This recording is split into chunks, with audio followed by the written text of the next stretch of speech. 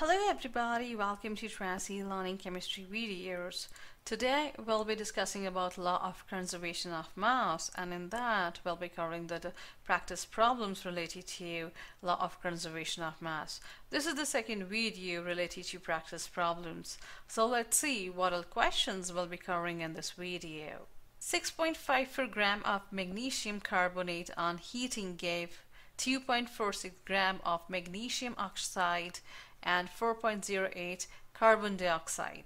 Show that these observations are in agreement with law of conservation of mass.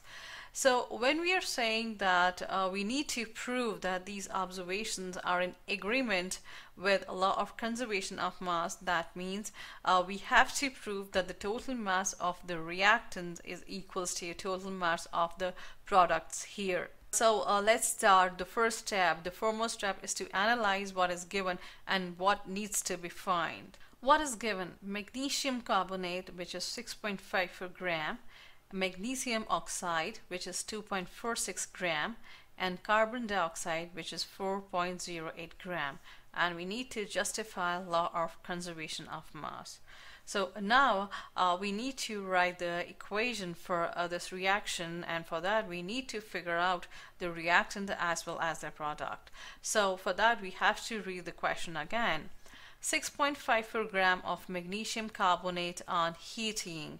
So that means initially magnesium carbonate is present, so this is the reactant. Gave 2.46 gram and 4.08 carbon dioxide. So on heating, magnesium carbonate gave magnesium oxide and carbon dioxide. So these two are the products. So the equation will be magnesium carbonate on heating gives magnesium oxide and carbon dioxide. So now we know their equation. So in order to satisfy law of conservation of mass, we need to balance this chemical equation. Here the rules, first of all, we need to balance the number of metal atoms. So the metal in this equation is just magnesium. On the reactant side we have one atom, on the product side we have one atom. So this is balanced. Next, we need to balance number of non-metal atoms other than hydrogen and oxygen. So we have carbon here. On the reactant side, the number of carbon atom is just 1, and on the product side is also 1. So this is also balanced. We don't have hydrogen atom in this equation, so we will balance the oxygen atoms now.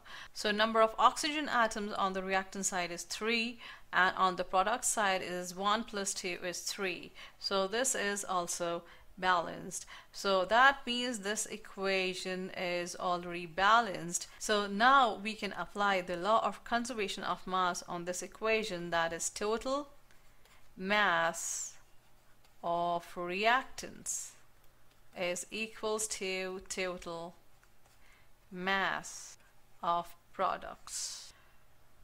Here, let us first calculate the total mass of the reactants as well as the total mass of the product. Here in this case we just have one reactant, that is magnesium carbonate, and the mass of the magnesium carbonate is given as 6.54 gram. And we have two products here, so the total mass of the products here will be mass of magnesium oxide plus mass of carbon dioxide. So this will be 2.46 gram plus 4.08 gram. So this will come out to be 6.54 gram. You can just see here that it's coming exactly equal. So what does this mean? We know that as per law of conservation of mass, the total mass of the reactants is equals to total mass of product. So in this case, the total mass of the reactant, that is here we just have one reactant, is 6.54 gram. And in this case, their total mass of the products has also come out to be 6.54 gram. So as the total mass of the reactants is equals to total mass of product, so this justifies law of conservation of mass. So this equation is in agreement with law of conservation of mass. Part 1 ends here. You can watch the second part to view other questions in this video.